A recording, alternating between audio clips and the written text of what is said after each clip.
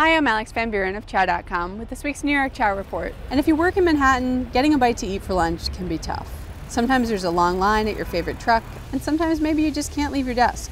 Delivery can obviously be a good solution to these problems. And on ChowHound, a user called ChomChom was raving about this place on East 21st Street called Rhong-Tiam. This ChowHound loved the cow soy, a coconut-based soup with noodles, so I ordered it. It took only 20 minutes to arrive to Madison Square Park. Not bad.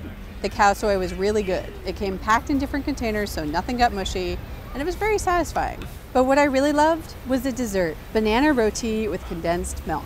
According to owner Andy Yang, who was born in Bangkok, this dessert is a common street food in Thailand. His line cook makes the roti, which is a flatbread with flour, condensed milk, water, and butter. He flips it in the air like a pizza, drizzles it with butter, folds it, butters it again, puts it on a hot griddle, and covers it with a layer of egg and thinly sliced banana.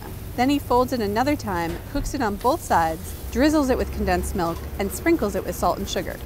The result is somewhere between a crepe and French toast. The banana kind of dissolves into the dish, so there's no banana texture. It's sweet and a little salty, and has that great condensed milk flavor.